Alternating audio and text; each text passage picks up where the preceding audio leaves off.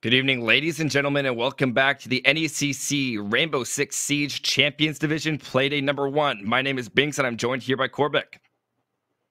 Hey, Binks, happy to be here. Excited to watch some collegiate R6 action. I surely am as well, and we have two great teams lined up for everyone tonight. So first, we're going to have Queen's University as well as UTD Green. So that's Queen's University Ontario and University of Texas at Dallas.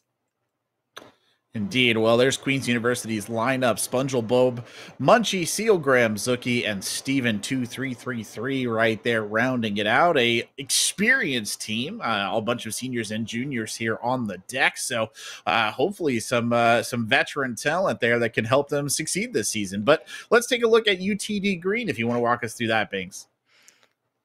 Well, if we're looking over at UTD Green, we have To Kill a Friend, Text Horn, Mark, Trish, and Failure. So all of these players, once again, that same sort of mentality of they're an experienced team. You can see that all these players are moving towards their later years with them having junior, seniors, and they have no freshmen. So all these players have gone through at least 1 year of their semester or university. And I think that it brings a lot of maturity in both these teams, especially considering this is Champions Corbeck. So we're expecting to see a lot more coming out from these teams.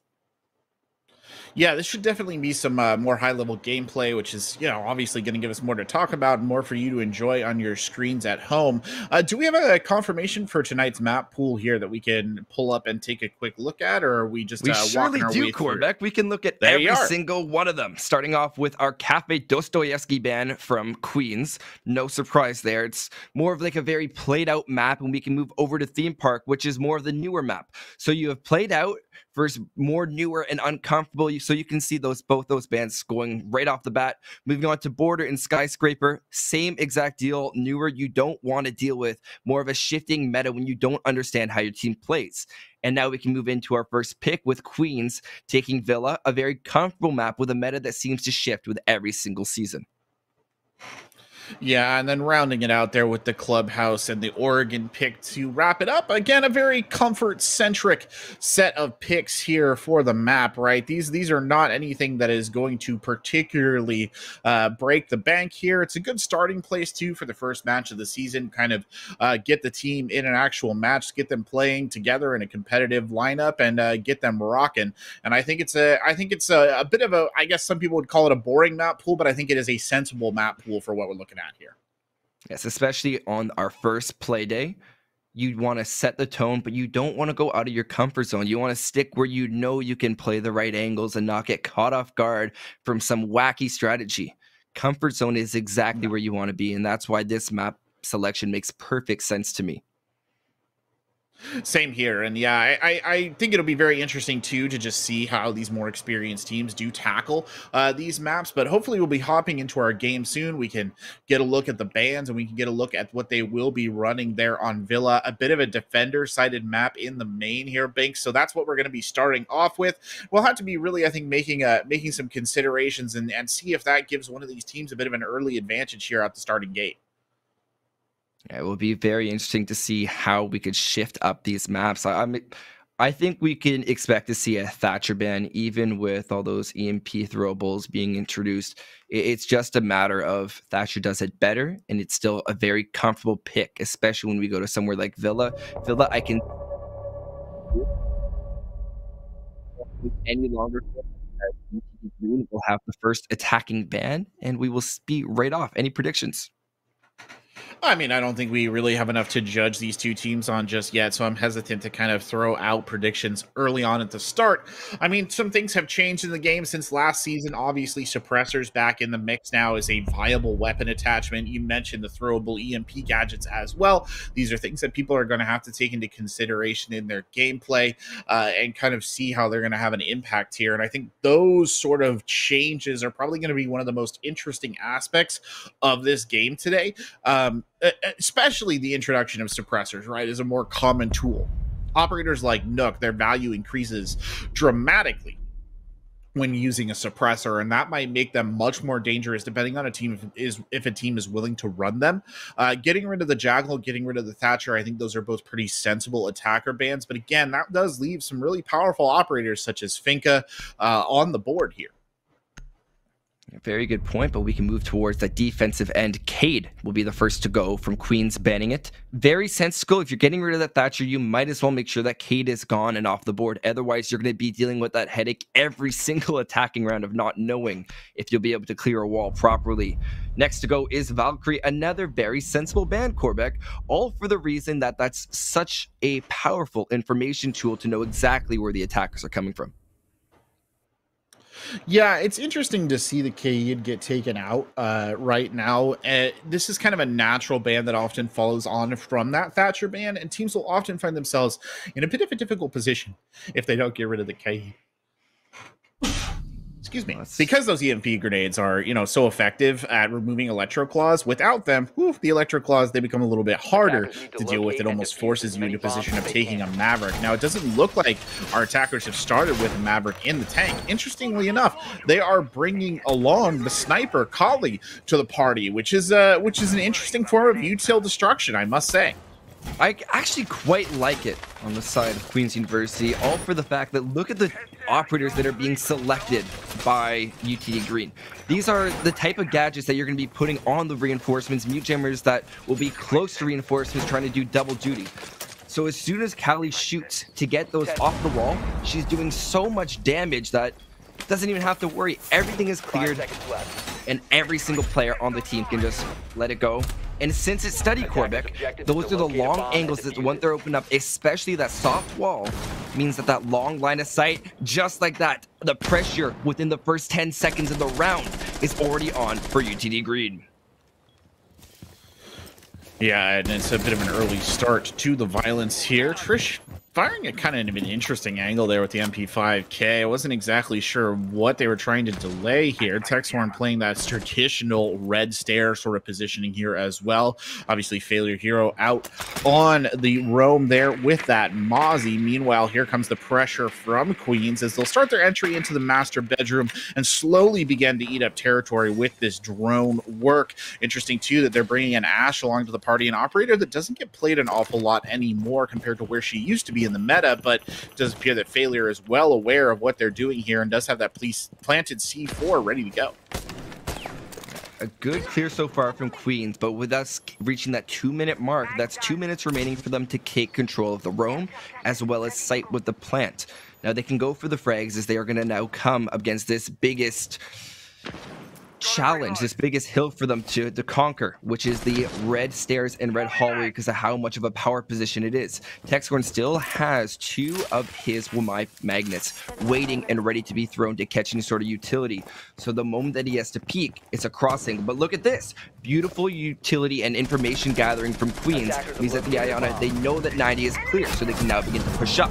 But the opening kill will come from Mark, as well as Failure with the C4, refragged by Zuki, and we're down to a 4v3 with both Kali and Ashe off the board. Yeah, a little bit of a mistake on the cutoff there from Texhorn. Wasn't quite paying attention where they needed to be, but it's okay because his team is sort of cleaned up on the back end of it. That's where these kills are coming in here fast and furious. A 3v4 situation, not ideal for the attackers, especially considering that they lost their sort of hard breach denial operator right there, or their denial of hard breach denial, I guess is a better way to look at it. But they still got tools to play with in this kit. You've still got the Gemini. You do still have hard breach tools here in your pocket as well, but certainly it's going to be a lot harder to contain the roam, and I think we're going to see the initial angle on that. Oh, to kill a fiend there. Caught looking. I don't think he got down. Very lucky for the Jaeger that it didn't go worse, but Zuki's going to go ahead and get this wall open and start to attack the point. Yeah, pressure is now finally being put onto the objective. Queens needs to make a move now, otherwise sight will be unattainable for this round, hence going to UTD Green. Meanwhile, Failure will get their second kill on the grab to seal. Make that 3 for Failure.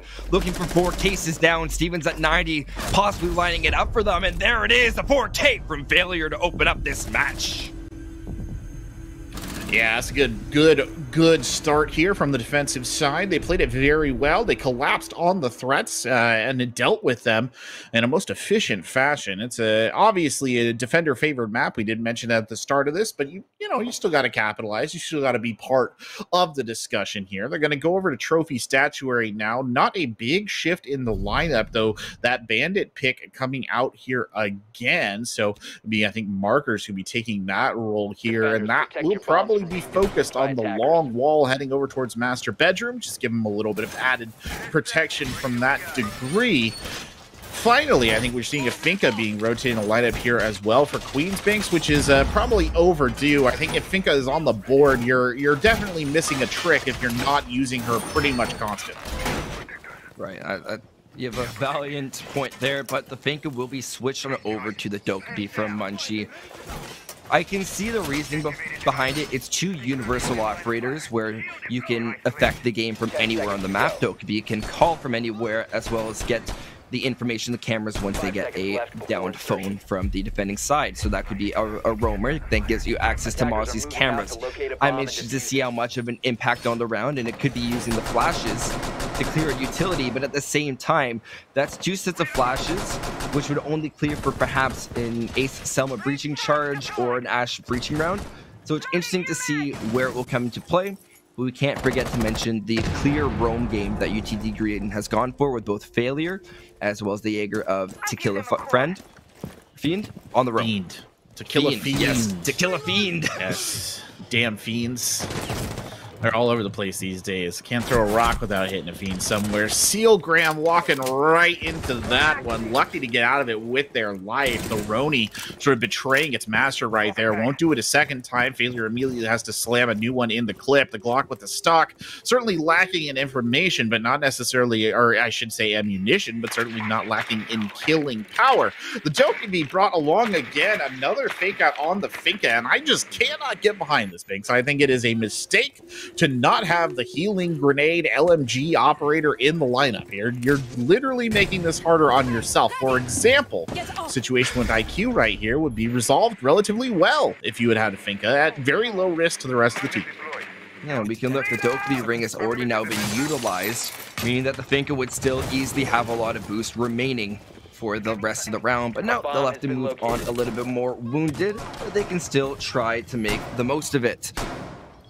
With a minute 28 to go, they've cleared Kitchen, but Kitchen won't do them everything that they need. They still have to kill a fiend down in the basement, and they have not been able to find Failure. Meanwhile, Corbeck's site is all the way on the second floor. They have a minute 50, and it's quite literally an uphill battle at this point because they have not noticed Failure, giving them the opportunity to swing around and possibly catch these players uncontested.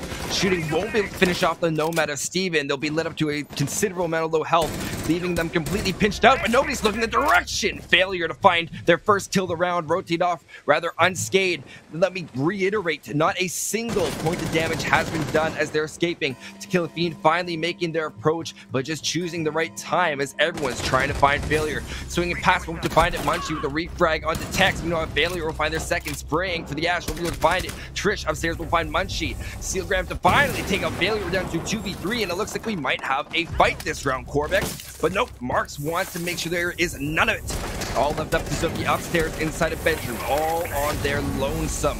Using the Sunlight Breaching charge, they'll also get stuck in the Toxic Canister. All around the room, lit up to a single point of HP, can't even bolt the shield into sight. With 15 seconds to go, 3 players to find is looking quite unlikely for Zuki. Swinging around, will push into the dispersing gas with 5 seconds. It is all but lost, and there's Marks to find the final kill on the round, and a very dominant one at that. Well, again, Biggs, we saw a really punishing roam game there coming out of UTD Green. That's something that has been consistently an issue over these first 2 rounds. Failure Hero here on the screen, the one who was kind of putting in the work early on. And I mean, look at how much this delayed the attack. Not even talking about the double kill, right? Just in terms of taking up time, right? You had the down. You have to deal with the down.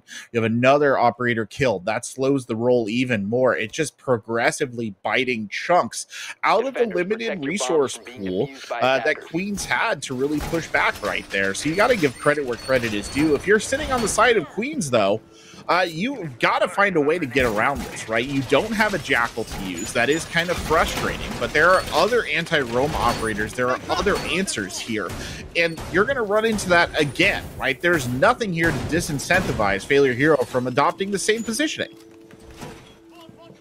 I think Failure has also been doing a great job of utilizing drones and stopping that information collection, even if it's not directly on the site itself. You can tell that their position is constantly at in a position to stop information gain, but the Ayana being taken should be a very good indicator of how to push in. Because if you send that Ayana into key positions first where they can gather information and get shot, it's not optimal for an Ayana to get shot because it takes longer to recharge, but at the end of the day, it's a clear risk detector. It's better that the clone gets shot than the actual player, because that will almost always result in a death.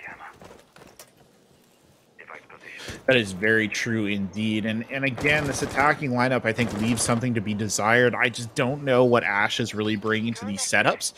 They haven't gotten a ton of value out of the soft destruction. It's not particularly helping them deal with the roam either. I mean, if it was a gun skill thing, I could sort of see it, but that doesn't seem to have been a kind of key part of their analysis here. Now, the deployment of these sort of temporary barricades, Banks, is quite interesting. Obviously, Munchie is going to eat through them, but every time that they do, it's a big sound cue here from Markers and probably Failure Hero, who's around as well, to really put some shots down range and to get some good info. And again, if they don't shut down this roam game early on, specifically if they don't take out the Mozzie, they're going to be in a dangerous situation indeed. Nade being used to disperse the barricade and ensure there's not a player lurking upstairs, but we can't forget the site is not upstairs, it is downstairs. So the reason why we have such a big hold upstairs is to stop any vertical control, which is definitely one of the kryptonites of this kitchen bomb site. Munchie's going to be the first to advance in through Trophy, looking for this lonesome roam player. We'll be able to see the head flick off too soon. Marks will snag the head of Munchie and rotate right back down to site to barricade and live to see another fight, leaving the players of Queens picking up the pieces. Meanwhile, down below, C4 will be cooked out. Will not even find the intended player, but nevertheless, there goes Zuki. Your hard breach is off the board, leaving up to the gunfights. Pink coming out, not able to find the second player. No damage being done from which I can see, but we're now down to the final minute. No vertical control or pressure being applied, and Failure, we've learned to say their name multiple times this past round, is known for their roam. They have to make a move quickly because Seal Graham is pushing with their team right down towards the objective. I mean, they've already surrendered control of verticality here, and they haven't managed to shut down these roamers at all. It's a Kill a Fiend creeping up the stairs, but it's actually Texhorn who claims the next kill. That'll be Spooglebow down. And that leaves everything in the hands of Steven and Seal Graham.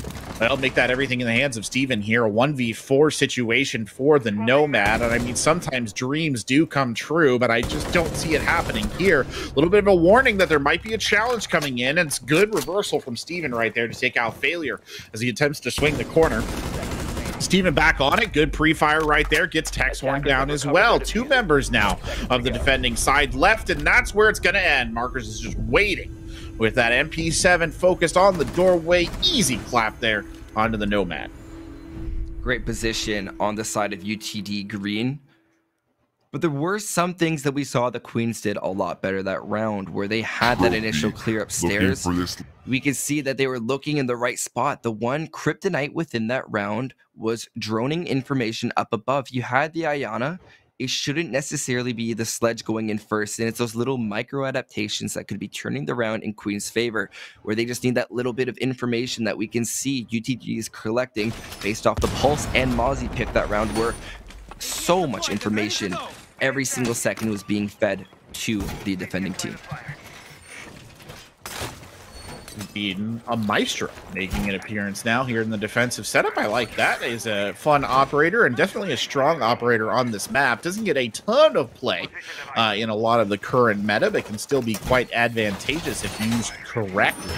Ever since they kind of made changes to bulletproof cameras, Banks, I feel like Maestro in particular has been the operator that suffered the most out of that, all things being what they are. Now, remind me, in terms of bans, is there one operator who I would expect to see here, Banks, who is not banned, that has not made an appearance at all on the defense? Do you know what I'm talking about?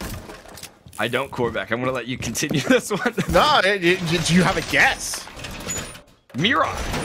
Yes, Mira. Weird, huh? That nobody has run Mira here, considering that Mira, especially for this Planes and Games point, is such a good operator. It's such a good Mira setup. And to not have her in any of these defensive rotations, I mean, obviously UTD is still, Green is still winning. It's just very interesting that she's not being played. Yeah, I think also we can look over to the Azami, which is my backup there, where That's Azami, another one. Moment you rarely see both of them banned. If you prep to have both of them within your lineup, you are absolutely set, Corbett, for the reason that you could simply outmaneuver and outsmart your enemy. We talked about the start about being comfortable with setups. Mira and Azami add such an extra layer to every single setup that the moment you try to apply them, you're going to be stuck wondering what happened.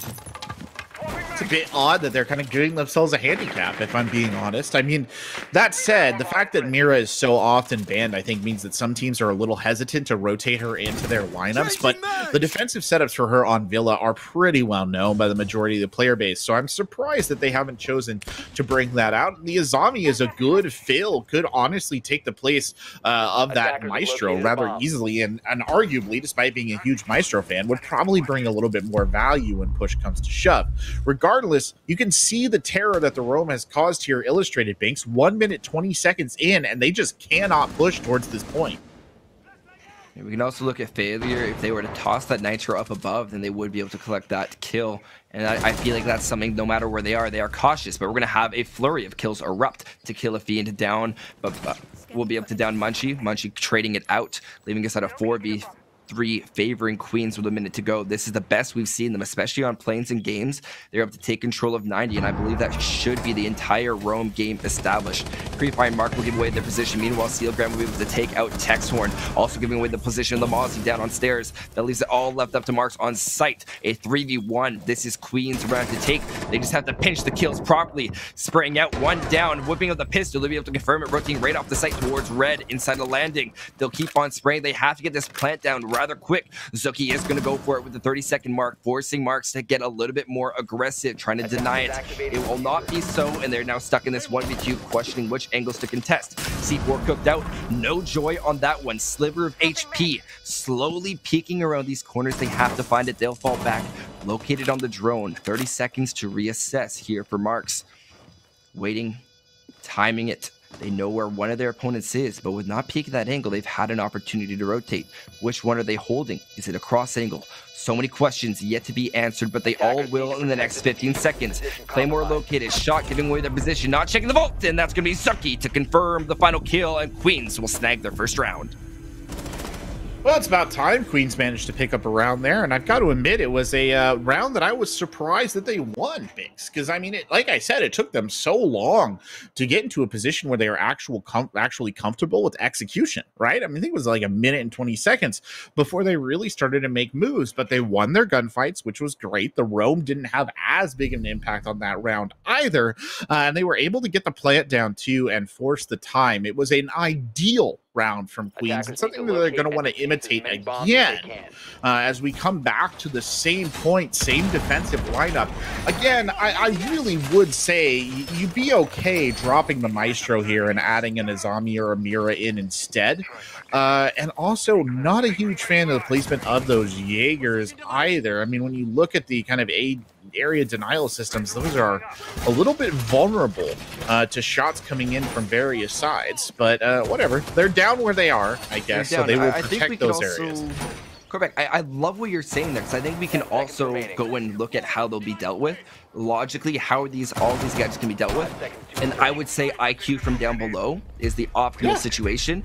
Every single one of those ADSs, bandit charges, and I believe a Jaeger and possibly some Mozzies as well, all vulnerable from shooting from down below. That's not what you're looking for, and it can be very scary. A EE1D will be cooked out rather quick, hopefully trying to snag some roamers, or it could be Spongabob trying to take out to kill a Fiend. They've been spotted out, and look at that Jaeger. I believe they're running the suppressor, Corbeck. So another interesting thing that you mentioned earlier on, and it's coming into fruition. Yeah, Munchie needs to be very careful here because obviously they knew there was contact down there somewhere in the basement. I think they had an okay idea that they heard something, but they did not deal with To Kill a Fiend, which means that, well, they'll be fiendishly waiting there in the basement for their opportunity to get a strike in. Failure Hero, of course, on the roam as well, though. This is perhaps a little bit more of a dangerous roam, kind of pushing out here alone over towards Trophy Statuary. There's not a lot of support from the team, and there's not a lot of trade potential either in this position, so that's something that they're going to have to be careful about. You want to be able to trade off the roamers, right, if you can. You don't want them to just die in a vacuum. It's something that they've been pretty good about, but it's not guaranteed to last forever. I believe Failure may have been droned out here. Their spring, I believe, was caught by a Mozzie trap. Are they aware of it? No, they're not. Failure to find one onto Munchie. There goes your Lion. Both their E1Ds was used, but now they have to cold the cross. Control that recoil, Steven. They won't be able to find it, but Seal Graham with the cross angle will be able to collect that kill. So it is the roam on the trophy side has now been cleared. They also need to deal with Texhorn, who has made a statement here on Red Stairs, knowing they have to hold it down with their life. And Corbeck, what is this? The IQ down below shooting out all the gadgets, and I can guarantee you by the fact we saw that bandit charge taken out that the ADSs will no longer be a problem either. Great util usage from Queens on that IQ, and it should very much come into effect within this final minute of the round. That's a very good question there, and you did predict it quite well. Still 50 seconds left on the clock, and we don't really see Queens in a particularly threatening position here. That said, Sealgram is taking some territory. Sealgram getting clipped right there. I don't know if that came from below or from above, but SpongeBob, that's on the same level right there. Just nails Texhorn. Takes him out of the equation completely. Triss here roaming around, Alda in hand, gets a little bit clipped coming through the door. Hopefully we'll communicate that back to the team. Good swing from Trish right there to knock SpongeBob out of the equation.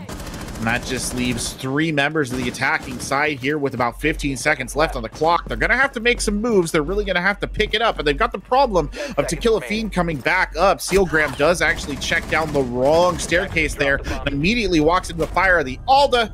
The other 2 team members jump in, and it's all finished off here by To Kill a Fiend driving down the hallway next to Games. Let's analyze that round really quickly, Corbeck, because it seemed like both those teams are doing a lot of positives there. We can see this opening part of the round. We have To Kill a Fiend, then we have Spongle Bob clearing out the util down below. But I think what it ultimately came down to is Queens didn't stall out. They were constantly distracted. I feel like oftentimes people say, oh, the attacking team stalled out. They're not going anywhere. They were constantly had pressure from UTD Green. If it was the roam, we had To Kill a Fiend all the way on Astro Stairs getting hit by that air jab, notifying them. They constantly felt like the territory that they claimed was not truly theirs. So I believe leaving a flank drone could help with that matter. The moment they have territory, they get that drone, get anyone who's died watching them. There's a solution, but they just didn't have any time to push into Site Corbeck. Yeah, they didn't, and this is a problem that they've run into before, right, where they kind of get hung up.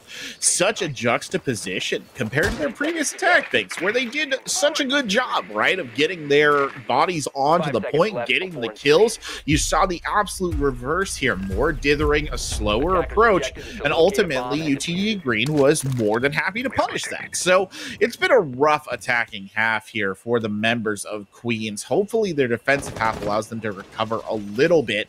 Again, there's just key operators missing here from the attacking side and honestly from the defensive side as well. Just no Finka presence at all. A real lack of LMGs in general too, I think, are just things that you're doing that are making it harder on you.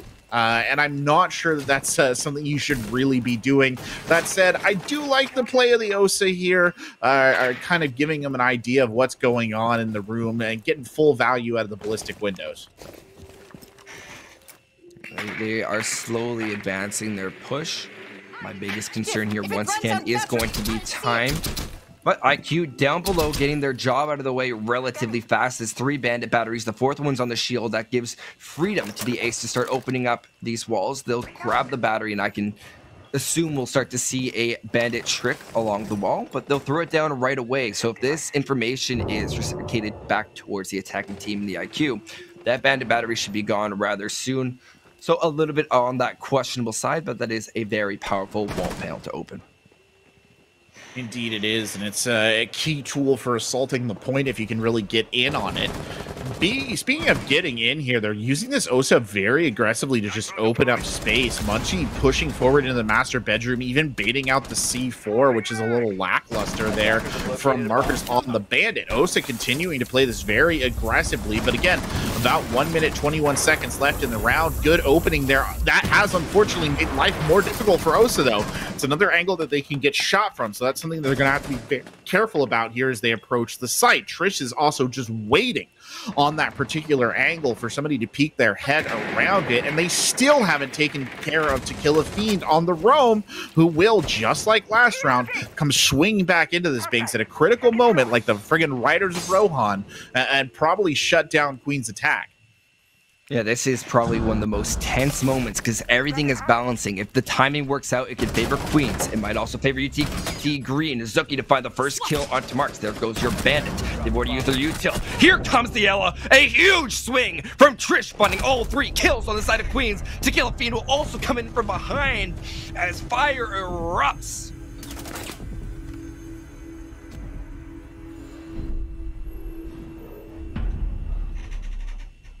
Huge play from UTD Green will net them the round. And a huge replay. We need a second just to grasp what exactly happened. Here comes the first, catching the Osa off guard, swinging all the way on the third to the Nomad. A highlight clip for UTD Green for sure.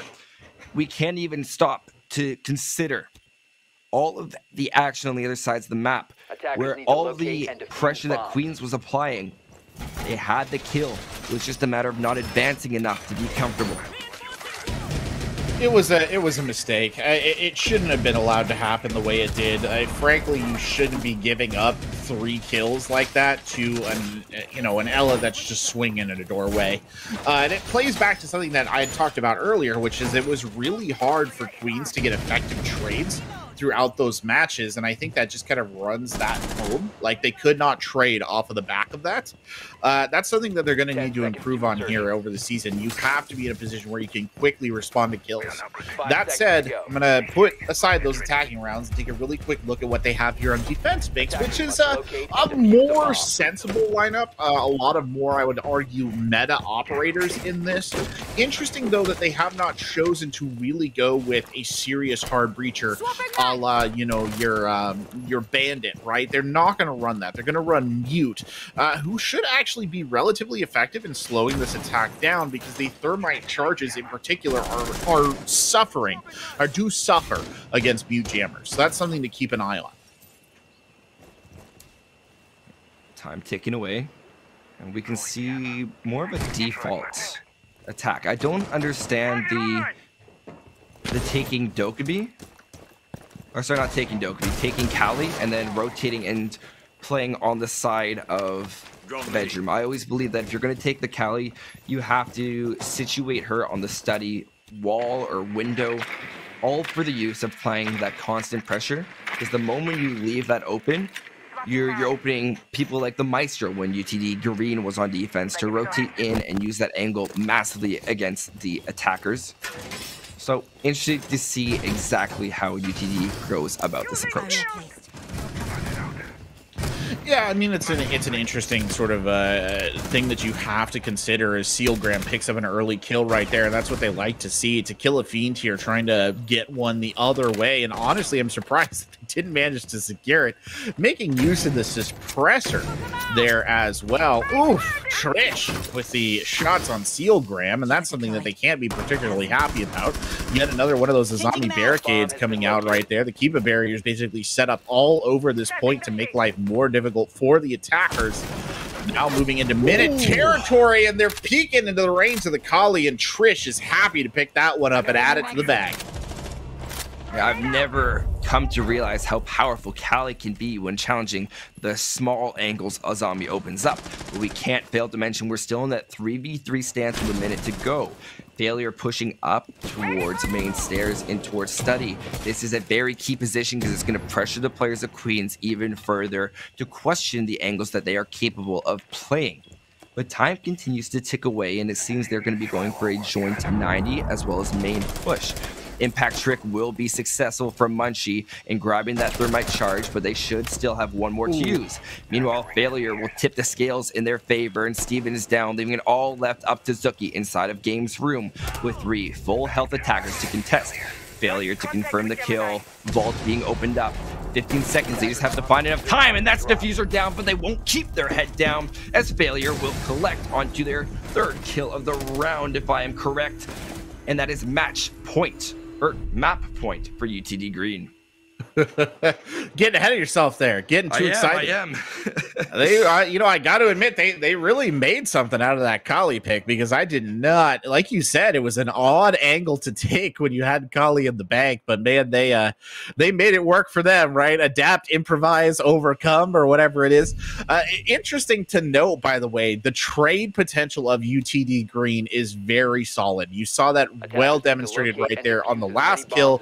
Zuki gets the kill onto the corridor. I believe it was Tequila there on the thermite who got whacked. Immediately, Zuki is slotted from a different angle. Obviously, it's a 3v1 situation, but still, the trade potential was there. It's something that has set UTD Green apart from Queens throughout these last 7 rounds. Now you're looking at map point here, Banks. This is not a great situation for Queens. Not how you want to start the season or your first map whatsoever. I think the most important part right now is to either full send everything you have into this round, or to start rolling your shoulders back, accept what is going to happen this round, as hard as that is to be, or what's going to happen this map, and use the rest of it. Use everything you can to allow that mental reset. And I'm such a huge fan of ensuring that any time that you're talking or moving in a map doesn't go your way, if you don't hit that reset button, you have to let maps go. Sometimes other teams have it figured out better. Queens had no way of doing their research and knowing that UTD Green could have this prep for all we know that this could have been their pick. So you just have to take everything into account, roll your shoulders back, and go into what could be the final round of Villa. Indeed. And I mean, I think there's something to be said for your kind of, you know, just accept the sort of inevitable. I don't, not advocating giving up, by the way. I don't think that's what you or I are saying. Ooh, good angle there from Spunglebomb. Unfortunately, it was wasted there on the Gemini, but still good angle nonetheless. But yeah, it's not like giving up. I think it's just, you know, learn your lessons from this, right? And prepare to come back and be more effective the second time around. And my God, Binks, that is a gun I have not seen in many moons there in the hands of that Sophia. I almost didn't recognize it. I'm like, oh, the LMG got a new skin? Why is this so small? That looks a lot smaller than it did last time. That didn't look like a machine gun.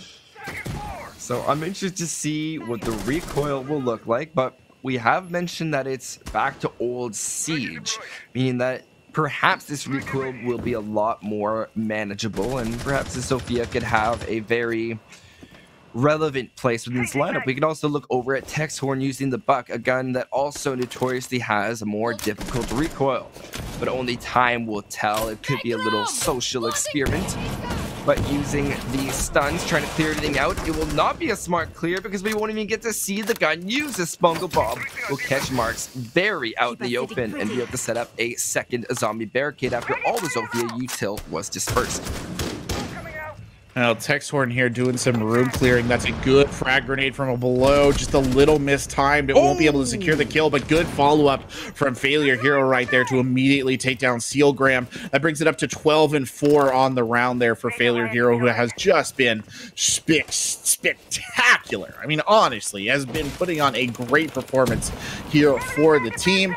Now they have to worry about a potential breach. Good play by Steven there, though, to deny it. I don't know if they lost the charge there or not. I certainly think they did, and that really making things difficult. They cannot seem to get around this bandit trick. It's been a long time since I've seen a bandit trick, but it doesn't change the fact that they have come in from every single corner.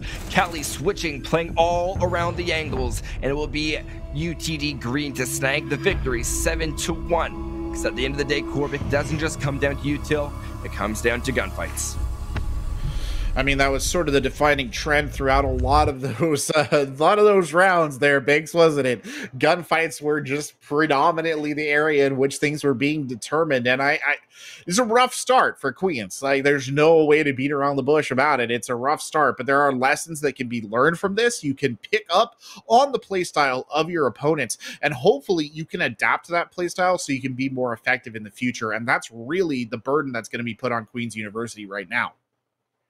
No, they need to adapt to the play style that's being adopted by their opponents, because their opponents, UTD Green, has done a phenomenal job with that roam.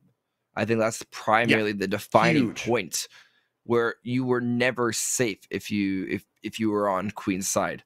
So I think it comes to an idea of how do you ban in this next map? How do you change your play style? And that's something for them to talk about and really understand. But on that 100%. Note, we will be taking a 5-minute break, and we will be right back with some more NECC Champions Rainbow Six Siege action.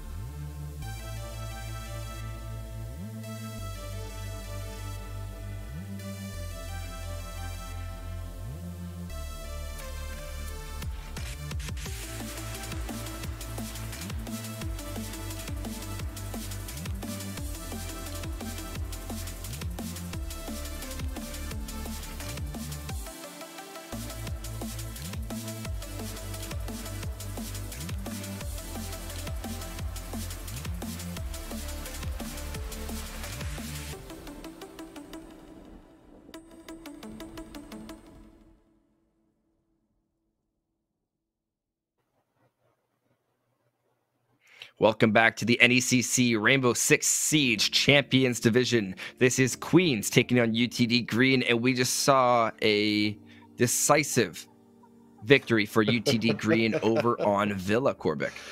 Yeah, it was decisive, Binks. Not a lot more I think they could really be said about it. It was a 7-1 kind of shellacking. And I don't want to poison the well here, my friend. But how do you feel about this, considering that you might have a little bit more skin in this game that you initially led on here? Yes, I guess it is fair to say that I am a Queen's student. I do attend this university in Canada. However, I can say with certainty that I am completely taking myself out of the game and trying to give you guys the best content that I can today. Professional. Exactly. That's how we have to be. And I'm fortunate to be on Queen's campus right now at the CFRC radio station broadcasting. So it's perfect. It all goes full circle where I'm able to support my school by giving them a good broadcast, and they give us a good game. That's exactly what I'm looking for.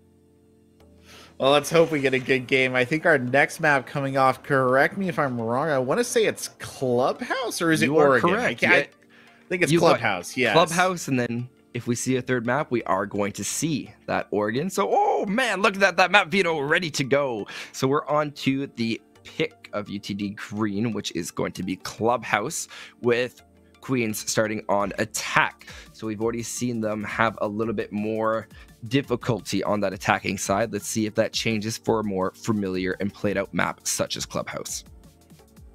Yeah, I mean, again, Villa or Clubhouse, Oregon, these are probably the most played maps in Rainbow Six Siege, right? There's no denying that, too. That's just like fact. At pretty much any level, these are the most played maps. It's like Summoner's Rift is the most played map in League of Legends. You don't have a choice sometimes. You just got to go to Club.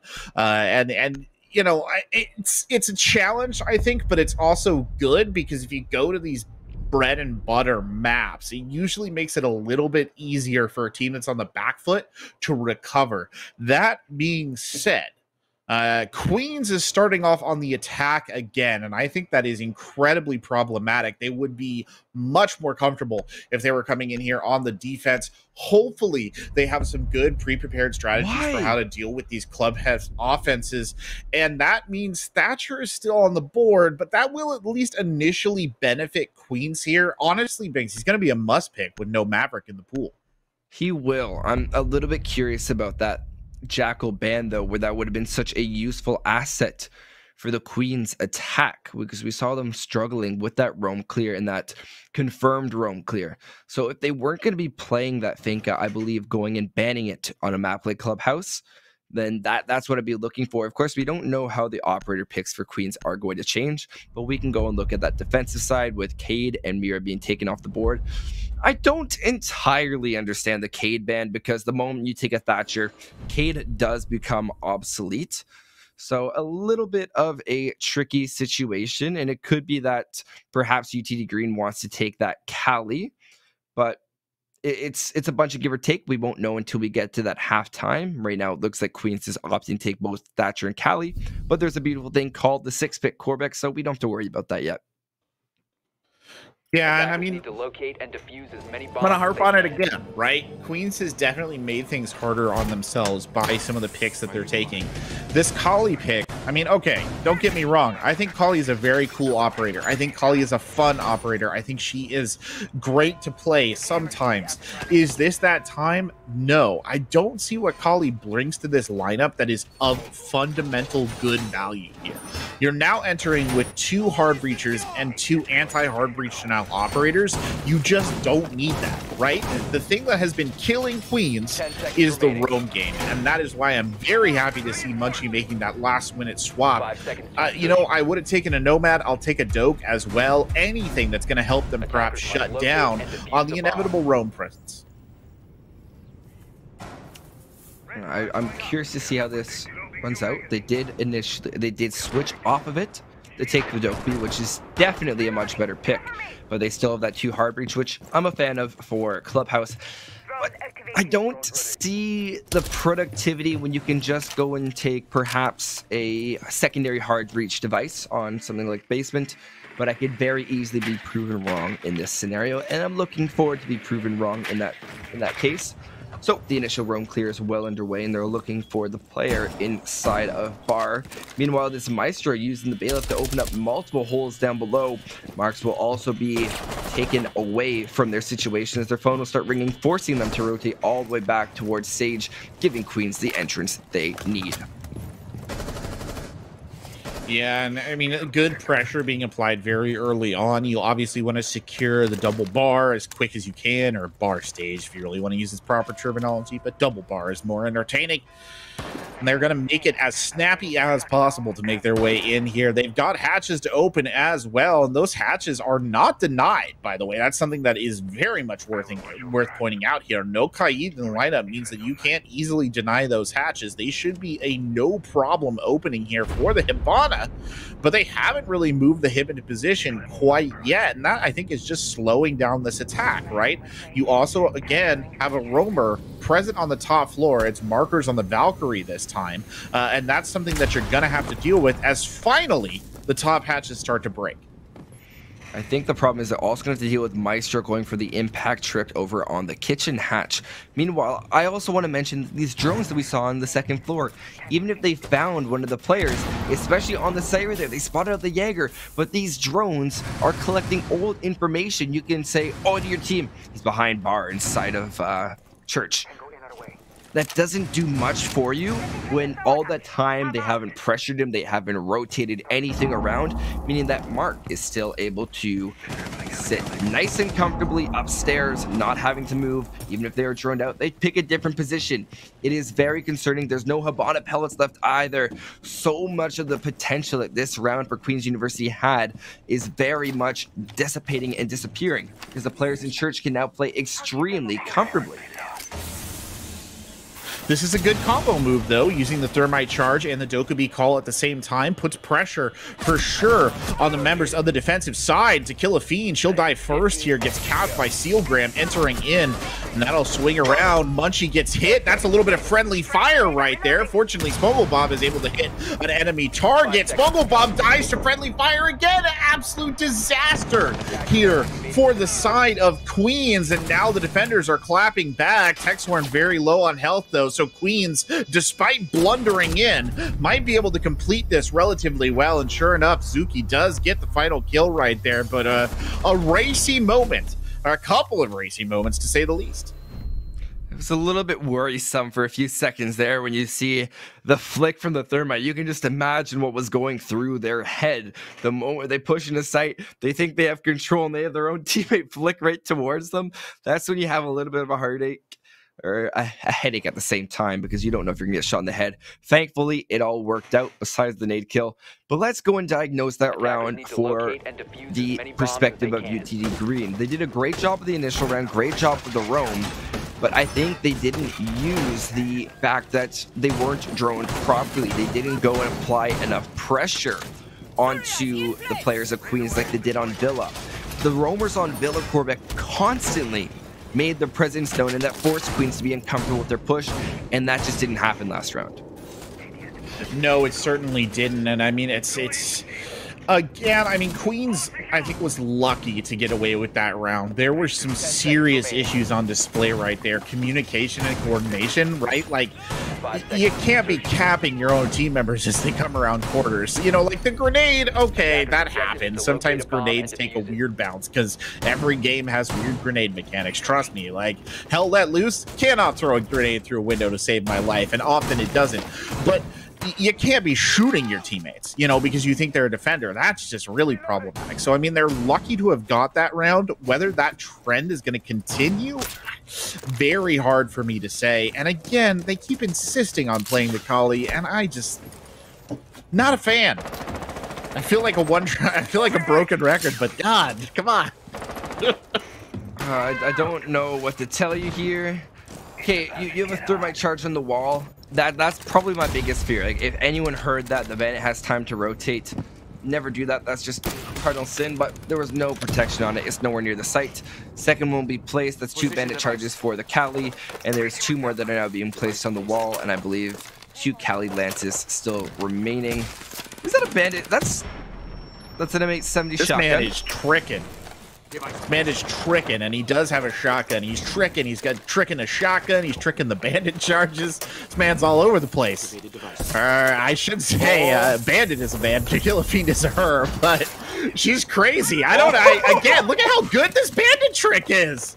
This completely stumped him. That 8 EMPs and Kali Lances. Oh my gosh. They didn't even have a castle barricade up to protect the bandit.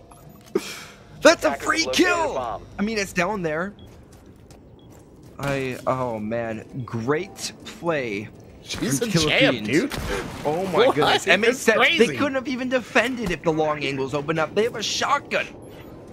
They have a shotgun, Corbeck. What were they going to do? And this has left Queen's entire attack in shambles. They don't know exactly where they are going to pressure from, causing Failure to sit quite comfortably inside of construction. They have 2 angles to contest, make that 3 with the bedroom window, but it's just a matter of Queens to put the pressure on, which they have not started to do. And I said last map that they did not stall out. I'm taking it back, because this time it feels as if they have. They have indeed, and I mean, I don't know if that's one of the best bandit tricks I've ever seen, or if that was just the other side kind of botching that. It was really well executed, and it has in the highlight reel. Stick it in the highlight reel. Yeah, it's completely sucked the momentum out of this attack. You're 100% right.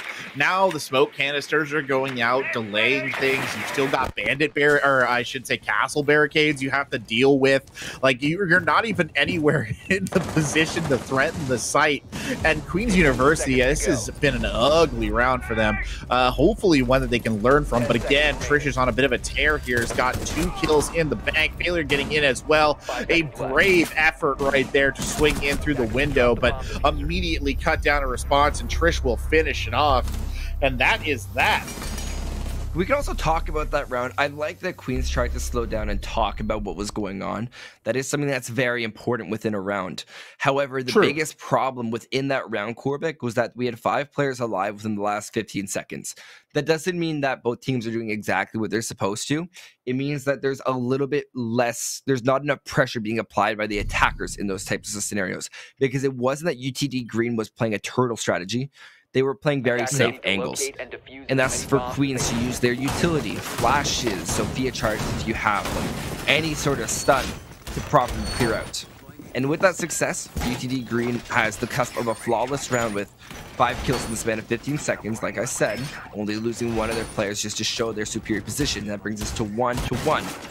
And we're going to the final site that we have not, or other site in the main rotation that we haven't seen yet, which is going to be Cash as well as CCTV. So I'm interested to see how Queens deals with that same extension meta. I think, okay, if anybody out there is watching, if you are another Siege team in this match, if you are either of these teams, there's a really important lesson to be learned there that a lot of people overlook, which is what Binks mentioned, by the way. If somebody is bandit tricking you on that wall, you can fire through the gym window and usually kill them. So if you are going to play a castle, you should have a castle barricade set up there. I think that's just a good, like, teachable moment here in this match. And it's something of value that most players can take away. But let's focus on CCTV Cash. Used to be the primary site, Binks, not the primary site anymore. I'd say it's very unpopular with a lot of players. Munchie is going to demonstrate part of the reason why that is, but you do actually have to get those Ratero drones to connect. Is the bandit tricking going to be successful this time? That's the real question. Yes. Oh my goodness! The timing unstoppable. Okay, all you have to do is you have 2 Rateros left. I still believe that's the most important wall that you need to get right now. Either you get pressure from Steam on the other side, you have the Thatcher ready. The Thermite, you need to be placing your Thermite charge before they throw it. It is on Thatcher to know exactly the timing. Because if you time it properly, it makes it practically impossible for the bandit to pick it up. They have to shoot it. Too soon. Once again, a little bit, too late. Because now they are easily able to put it down, and we can't forget that, look, 4 bandit batteries can be placed at a time on a single wall if they want it. But there's the Ratero finally being placed, but you need to place it because there's nothing left on that wall. And we focus now an entire half the round, Corbeck, on that wall. But where's the pressure elsewhere? It is all on CC window, causing for an absolute conundrum to take place where the players on the side of Queens don't have the pressure they need They definitely don't know there's still a player down below in the form of the Mute that could toss that Nitro up. There's such a lack of flexibility in this attack. This is target fixation at its finest. And again, it's another teachable moment. They're doing well, though, to adapt here. Finally, they've given up on the idea of the wall. They're making their playstyle more fluid, and they're focusing on getting kills, and it's really working. They turned this into a 4v2 just by switching up their strategy. It was like they had to expend every possible utility option to try and get that dang wall open before they just went for something else, and it's totally worked. Diffuser is down. Failure Hero, the last one left alive, comes swinging through the UM-45, firing away. Those shots hit the cocaine, not the player. And Failure Hero is left in a very unenviable position here, checking multiple angles down. 30 seconds left on the diffuser. The bullets come raking in. And poor Castle, what is he to do in this scenario? Good swing, tries to find the kill, and Spunglebob will shut him down for good. So we diagnosed exactly what Queens was doing, so we had a great view of their perspective on that round, especially with the wall. However, we didn't start to talk about UTG Green's fixation on that same wall. True. Because we have two different aspects of that round. We have the push that then came into Garage from Queens, which completely threw UTD's sense of direction off. It felt like they were doing spins on a roller coaster ride. They get off and they're a little bit motion sick, Corbeck, because it felt like they didn't know how to move around the moment that wall wasn't opened up. And I've seen this from a few teams, both in collegiate as well as in the tier 3 scene, where you'll see that once the CC wall is successfully tricked, some teams will be like, okay, now which angles do I hold? Where am I safe? Because the angles that changed aren't necessarily too different. You have some more comfortable angles, but those angles are still going to be contested. And I feel like UTD Green didn't know how to rotate around that scenario, and that was ultimately their kryptonite of the round when the inevitable push came from Queens. Yeah, and I think it was good. I'm happy to see that Queens was able to adapt, right? That's something that I think that this team was really struggling with on Villa. It did take them a while to reach that inevitable conclusion, but when they did reach the conclusion, it came out very good for them. And that's something that they need to remember, right, for future rounds. They need to not forget that that's what they can do to really maximize efficiency and effectiveness in their attacking rounds. Now you're looking at Basement, which is a difficult site to take. It took them a very long time to get their attack set up here last time, and it was a very confusing attack. But theoretically, they should have the tools in place to make it less confuzzling. Oh, markers through the window, the classic peek. And I wasn't sure if it was going to work there, but the old pea shooter, the MPX, coming up big, and that's a terrible loss, too, because that is one of your hard breachers done and dusted. It does really hurt this push, because if we look, it's all left up to Zuki. And where did the main push come from last time, Corbeck? It all came from that church wall. Meaning they're going to have to either completely change from what they did last round and adapt, which I'm quite confident after that last round Queens has the capability of doing. But it's a matter of how effectively they clear everything out. Great use of the Iona Gemini replicator to spot out this Valkyrie of Mark. They know that they're going to have to deal with him. It's just a matter of how exactly they'll do it. Sending a Rotero drone up above is probably one of the newest approaches I've seen to droning in a long time, because as you hear that explosion, it is definitely one of the kryptonites. And it appears that those Skyros on the kitchen hatch will also go off. And thank you to our observer for mentioning and showing us that there's also a Jaeger to kill a Fiend, which has notoriously been great on that roam, still at large. And there's the second set of Skyros detonating on the kitchen hatch. So just like that, Corbeck, we have a very different round from the first. Yeah, and they're getting these hatches open, which is the, underlying objective for any attacking team. They lack a sledge, so they can't really get to work on the floors. But again, they've not really built roam protection into this. It didn't matter so much last time they attacked this site, but it is an issue that they're going to want to deal with. That said, they're getting pretty aggressive right here. Sealgram pushing with the Gemini early on, just giving them a good idea of what might await them. And I think they know that there's at least one defender down there, but Fail clips the wings of Zuki with that all the straight up through the hatch, and that's definitely slowed the roll here for Queens. Interesting to say the least, Corbeck. Svongol is pushing right into possibly unwelcoming arms of the defenders, but to be able to trickle right by them on the roam. Trish is still on site. Seal will be able to find one, makes Bongo able to find Texhorn. That's one of the roamers gone. Marks is still at large. Failure will get their second on the round. They have to get this plant down. All of them to Munchie, and it's going to be a flurry, a fire of red even, Corbeck, as UTD Green will collect all the remaining frags on the round. A decisive end right there for UTD, and they have to be happy about that end result. And there it is on screen again, that spawn peak. I mean, gosh knows how many players in Siege history have fallen for that, and yet they still keep falling for it every once in a while. And it felt really like Queens never seemed to really, you know, get back equilibrium there after that initial kill. They were sort of looking for answers. And again, I mean, some communication errors for both sides. We had a little bit of an overlap on the roam and what have you, but it was Queens at time who felt like they were the team that was struggling a little bit more to adapt. We are back now to this gym bedroom site, and we'll see if Queens has learned anything from their previous attempt to break open the jacuzzi wall. I think that's going to be the biggest part of the round for me. Flores is being taken this time, and I think if you time it properly, it's all down to the timing. That Thatcher EMP cannot just take care of the Rooney there, but you will be able to detonate it. You can just shoot a Flores right through the drone hole and detonate right away. Get rid of that castle barricade, open the window. You don't even need the Thatcher at that point. You can just use the Flores. Thatcher's not necessarily even needed for this round. It's true. I mean, you could indeed do that. You can also roll in grenades. I mean, there's lots of ways that the bandit trick can be countered from this angle. It's just you have to be able to move them through. Already, you're using an exothermic charge here to open up an entry into the CCTV room. That's going to allow you to push on cache. Now, this is more reminiscent of what we would see a lot of pro teams do, right? There's a whole extended skirmish that happens out here over in cache and CCTV room, and it does look like UTD Green wants to commit to that. But that doesn't necessarily mean that Queens is really invested in it. And by the looks of it, they're back at the dang jacuzzi wall. They are not going to give up this dream to kill a fiend here, popping down the bandit batteries, and there's that frag grenade rolled in, and they're not, oh, they're so close, Queens. And they will get it up in time. Ridiculous.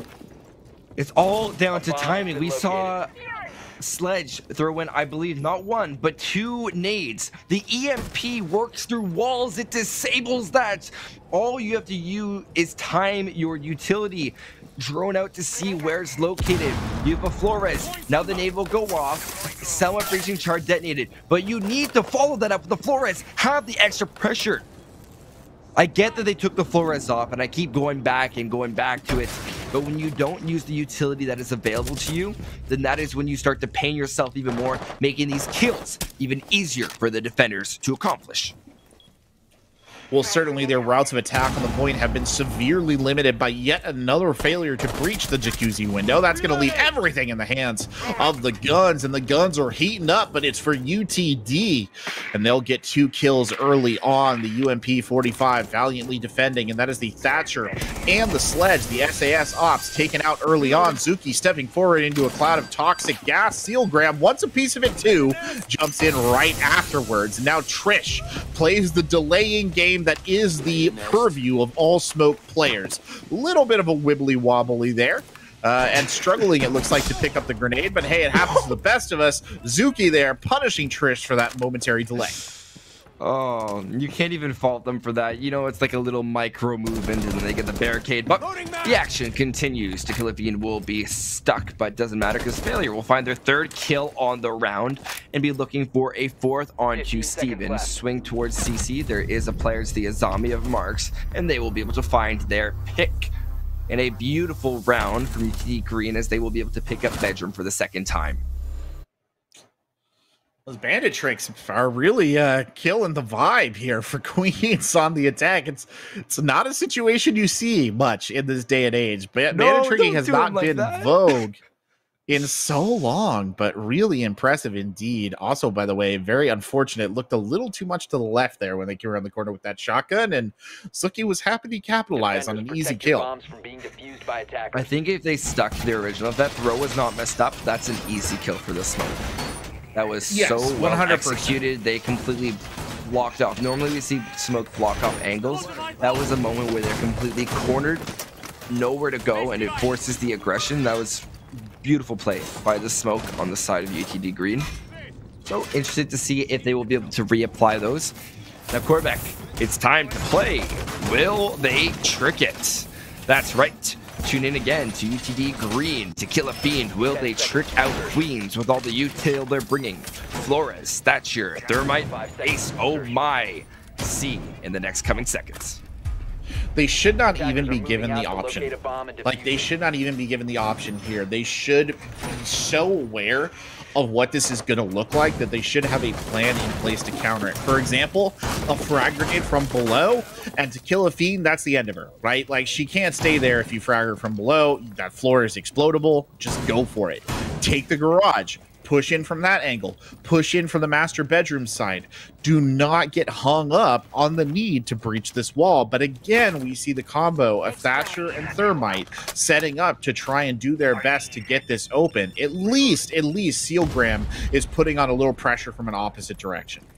I think the other thing we have to consider, Quebec, is like I don't like to be making pro analogies, but if you look at the way pros will often play sites, especially with exterior walls are the last thing to come undone in a site, because half the time they don't open up extremely necessary angles, and that's what teams are used to.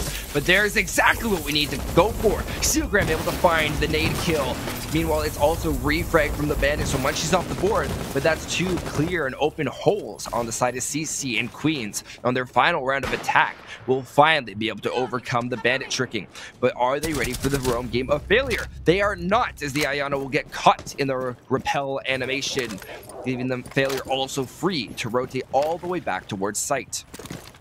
Fail just continues to be a persistent nuisance here for this Queens team on these roads, and they have yet not been able to master a way of keeping him in a little box. Now they've managed to get that holes open, by the way, and they're not really getting any value off of them. So it's a little unfortunate because so much blood and treasure has been expended over the last couple of rounds to get that wall open. And now you finally have the wall open, and you know, it's not all it's cracked up to be. It's like meeting your heroes in person. Oh no. Quebec, we'll discuss the meeting your heroes in person later. I need to discuss that one with you. We have a big game to unpack here with a minute to go. Pressure being applied by Queens. A 3v4 uphill battle with the angles they have established, because they have vacated CC. They have one C4 remaining for marks, and that could be used down below, which that's exactly where that mute is waiting to be. So the round could already be decided if Queens does not choose to push rather quickly. They also have all two smoke canisters remaining, so default is not a viable option. How will Queens overcome this, and why is construction window still not open? Regardless, Smog will be able to get the first kill. Refrag from failure, that's her second kill on the round. 2v3, Spongo slowly pushing up the stairs. Proximity mine will give away their position, but Spongo still able to find the kill to Texor, and triple kill from failure will also even things out, and Trish with the Mossberg shotgun to round things out at a 4-2 half, favoring UTD Green. Well, UTD Green's got to be happy with their defensive side. I mean, they lost the 2 rounds, but a 4-2, that's still a very positive outcome for them. So they can give themselves a good pat on the back and now prepare to pick up the defense. On the other side, we'll see what Queens musters. Now, they are set in the defensive role, and it looks like they are going to run a bandit of their own. It's a bandit sort of night, apparently, here in the NECC. Banks, everybody wants a piece. Attackers need to locate and defuse bombs. I think, Quebec, I agree with what you said, but we have to unpack right now. Why can't we meet our heroes? It's what they say, isn't it? You're never supposed to meet your heroes. Like, it's always going to be disappointing, right? That's what they say. Do you think I don't know who they is. Do we idolize them too much? Of course. Are we idolizing the brilliant bandit trick from UTD Green too much? It's a whole question, Quebec, of how exactly are we going to have a way of knowing, especially within this NECC, who the heroes and the zeros of this match have been. I mean, I didn't want to throw you into a downward philosophical spiral there, Biggs, but I think that bandit tricking was very impressive. Like, on balance, I obviously think that there's some errors were made by Cleans, but I think it was very impressive, and Tequila Fiend should be quite proud of herself for her ability to effectively manage that. Now, though, and whatever headset she has. Yes, and whatever headset is involved as well. That's a good headset. You want to get another one of those when you can. Now we'll see it from the reverse slope, though, and ooh, the tricky Ricky not there. Zuki can't get back to the wall fast enough. But unfortunately, they're going to get baited out. Can they get the... No, they can't. Now, no, this is how you don't bandit trick on the other side. Unfortunate. Sometimes the headphones just aren't going to help you out too much. So regardless, they will get that wall open. I also want to highlight a different operator that was taken, which is the Twitch. But when that wall is open, you have to be aware of the angles, as Marks will be able to secure a free kill onto the bandit of Zuki, giving the man advantage on the side of UTD Green. But they also have not applied any pressure towards the Azami in Garage, meaning that it is still very contested the moment they try to move into any vulnerable area. Great use of nade, as well as Steven will fall to it with one more nade still remaining on the side of Marks. Failure will see the foot, not able to properly understand it, not properly able to hear the audio cue, and that will allow for Steven to get right back up and challenge the gunfight, win it out.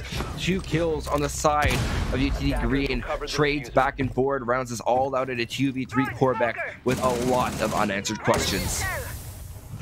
Indeed, it is a lot of unanswered questions, and now Sealgram here holding up on the outside edge, still has control of the garage, but that's not necessarily a guarantee of potential pushback. Munchie has no idea, by the way, that there's an attacker pushing in from the opposite direction, gets clapped right there. Trish with the headshot. Sealgram, though, fighting it out, gets one, checks back on that window again, and gets hit one more time, can't bring down the second kill, and Markers again securing another decisive kill, that time to win the round here and to start the Queen's defense off on the wrong foot. That really shows that when you are looking at the defensive side, CCTV actually has the lowest win rate for defenders out of all the sites on Clubhouse. So just an interesting statistic to throw at you there. And I believe that round very much came down to Queen's position, where they had the proper one, but that was such a beautiful use of the smoke, that of which I believe came from either the Twitch or the Thermite, that it allowed them to have such a strong hold. And those cross angles, just that they weren't there. There's a few things to unpack, but the other thing I do want to unpack this time is the fuse, because fuse can be placed on reinforced walls. Do you think that they would put that on after they've opened both them up? So you open up one side of the wall, then you repel on the other one, throw a fuse charge on it to clear the rest of the util, or do you think that's going to go somewhere else? I mean, they could use it that way if they choose to bring a fuse. It looks like Fail is switching off of the fuse. He's going to bring an Ash instead, which is more in line with some of the stuff that we've seen from UTD Green. It's an interesting operator choice. It's just hard to get really good defined value out of a fuse because it's difficult to find where he fits in. You know, overall, you can't really place him particularly well, but Fail has picked up Ash instead. 12-4 on this round. Another bumper map here for Fail tonight has been very convincing in their performance, and this is again putting the members of Queens in a very difficult position here. They're going to try the bandit trick of their own to keep this wall secure, and it's just going to be very hard to do, especially with this Twitch drone in the consideration as well. Yeah, it does block it, actually. I don't think the Twitch drone can get in there without destroying that Goyo trap. Very interesting mechanic at play right now. Bandit constantly throwing them down, and there's the vertical pressure we've been looking for. You do have the Azami if you try to block it on up, but it does sound like the Thermite charge is not going to be successful. Azami's still waiting. Don't know where Bandit is with their charges. Not in time. Don't do it. You're gonna die to that. Tequila Fiend, very prone on denial of walls. You don't want to mess with reinforcements when they are around. Able to snag a kill with their Thermite charge will leave UTD Green at the advantage at a 4v5. Swinging around down below. Failure will also be able to collect their kill onto Spongle. There goes your Azami. You don't want to see that type of operator die early on in the round, because that is a lot of wasted utility with everything that is brought to the board. To Kill a Feed plays both sides of the wall right there. Does a good job. It's both hard breach denial and a hard breach attacker. And now Sealgram is, well, that's a scary prospect trying to challenge a collie there with the attack rifle, but apparently it works. Shouldn't have, but it did. And Sealgram now backing up behind the cover yet again. Munchie pressuring from another side here, just trying to stop them from getting any farther into the point. A 2v1 situation.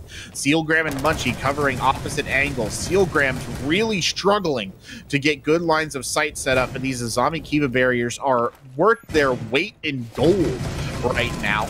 As Munchie begins to push their way onto the site, Munchie takes a bunch of fire and now in a very difficult position indeed, maybe forced to consider a swing. I think the Munchie can just relax for a second. We don't know if they have anyone to rely on. Meanwhile, Trish will push in, pop right out of nowhere. Didn't even see them with the outline. Munchie now stuck between a rock and a hard place. We'll see that the replicator will be thrown out. Beautiful deception on the side of UTD Green with the fake plant. Swing around to find the Goyo. You have to use those audio cues, but especially moments like that, it is so hard to trust. There's beautiful layers to that, by the way, as you get a slow motion replay there of Zuki getting annihilated by that exothermic charge. They do in fact kill. It's easy to forget that they are a big explosion, but they are indeed a big, if localized, explosion.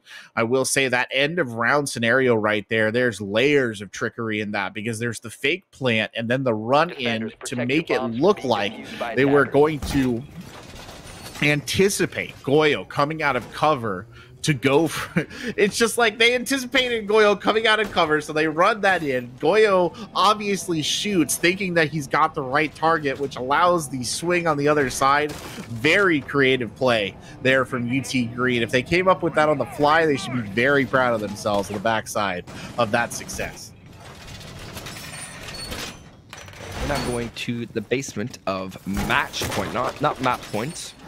I made that mistake last time, Corbett. Not again. We're on Match Point Basement Arsenal Church of Clubhouse. What I need, and this is not a maybe this, maybe that. This is a must situation. Must win 4 consecutive rounds for Queens, where we must see that they are properly isolating angles on this defensive end, and we must see that they are properly denying the approach of UTD Green. So this could be an approach like impact nading on the side of the kitchen hatch, or it could also be setting up with the smoke inside a tunnel. 2 things of which we are not seeing. It seems much more of a turtle, where they are allowing UTD Green to have a lot more comfort. This time they, however, have taken the fuse, and this is now extremely dangerous. It is good that they're not going for the impact as we saw last time, as it's almost completely free. Clearing out the entirety of church, cooking out all these ADS utility is not going to be even remotely a problem in their mind. I'm very concerned, Corbett, because once again, within this round, too much has been opened in such a little amount of time. Yeah. No, you're right, Binks, and unfortunately, it's not looking particularly good for Queens either. I mean, finally, we see the fuse, right, being used pretty effectively to just deny a lot of space.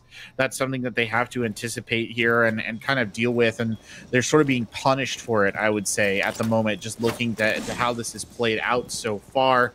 Spunglebob here, I mean, you don't envy him this position, having to cover so many angles, and that allows Trish to slip in. Good trade, though. Munchie there, coming in off the back angle. You need to be circling the wagons, though, if you're Queens. You need all those roamers to start coming back, and Sealgram getting a kill indicates that perhaps that's going to happen. Now a 4v2. Have they managed to salvage this? It looks like they have. Steven, oh, the worst possible time to reload. They got the kill in. Now you just need to get the defuse. Steven is still hunting for kills there. Had to shut down at the end, Binks. He was still on edge. You never know. I think we've learned this match that you can't even trust your teammates sometimes, Corvic. So you got to keep that guard up. You don't know who wants to steal the defuse for their stats. So, regardless. Who's sussy, I believe is what the kids say. Oh man. I don't get it. 1 down, 3 to go for Queens. But let's not forget, it's not like they're on the attacking side where they can be going against the same side after the same side after the same site. No, they got to complete a perfect rotation and then some, which means we are going to be seeing them Attackers need to rotate locate and and defuse go as over many to the bombs as Cash they and can. CC site. They will be taking the Vigil of Munchie. Interesting to say the least, because yes, you can throw the impact from down below, but I think in this scenario there's a better operator to take. A zombie in this case could be a good one, but I can't judge it until I see how effective the roam game with Vigil is. So regardless, keynotes for this round, quarterback: trick, roam, angles, and that's all this round is going to come down to. Well, it's a bold choice here to return to this bomb site, considering that it has not favored Queens in the slightest. I know that you're in desperate straits, right? But you would really consider, I think, going over to Gym Bedroom and trying to fight it out over there. Now, they've made some changes. Zuki's still on the Bandit, but you have Munchie now on the Vigil, a very hard, dedicated roamer. You're bringing along a Castle as well, which is going to theoretically slow down the pace of play in a number of different locations. I think these are good choices that they've made. I just worry it's too little too late. And as that Bandit battery comes down, this is going to be the first real test. If Zuki can stave him off on this wall, I think they're in good shape for the rest of this round. If Zuki is defeated again in this sort of shell game, that's probably it for Queens tonight. Bomb located by attackers. Quick dispersion of the castle barricade will now be met with a Aruni barricade, then an ADS. Great use of denial on the side of Queens. They have clearly accounted for it, but have they accounted for the Twitch drone? It will sneak right on in. There's one. There's the new EMP device. Nothing they can do. Not again! Get away! Thank you!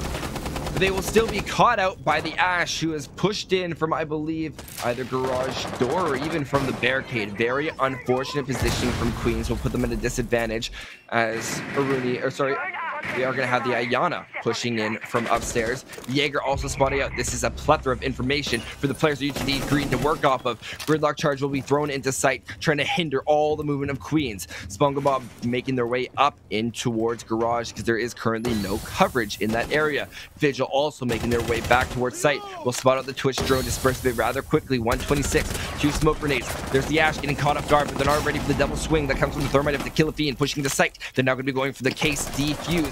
Looking to be successful. 1 second to go. Not able to catch the window. Down to a 1v4. Plant has gone down. All left up to Steven. 2-3-3-3 to find 4 kills to keep Queens in it. They'll be able to find one. Go for the quick reload with the UMP. Looking for it. Slow rate of fire. They have the pings that they may need. Swing and try to find the angle. They're not ready to contest both of them. Window angle. Able to find one. Spots out the other player. Not accounting for red stairs. Text Horn on the Twitch to use the F2 and find it. And that's UTD Green to win out the match.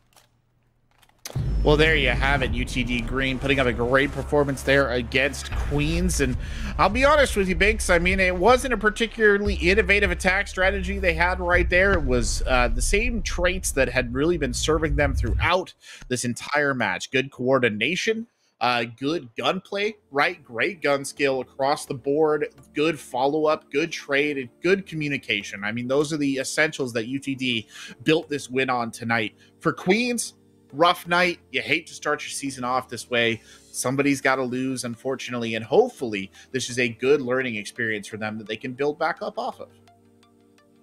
Yeah, there's a lot to digest within this VOD, and I believe that there's a lot to be learned. There's so many positives that I saw and adaptations that we saw from both teams throughout this game, and there's no denying, Corbeck, that even though we saw early blunders from Queens in many of those rounds, their ability to overcome those massive mountains that then stood in their place after they weren't able to overcome, that's exactly what they showed. They showed us that they have the capability to make something out of nothing, and they have the ability to play the angles, and it's just about making that a little bit more consistent.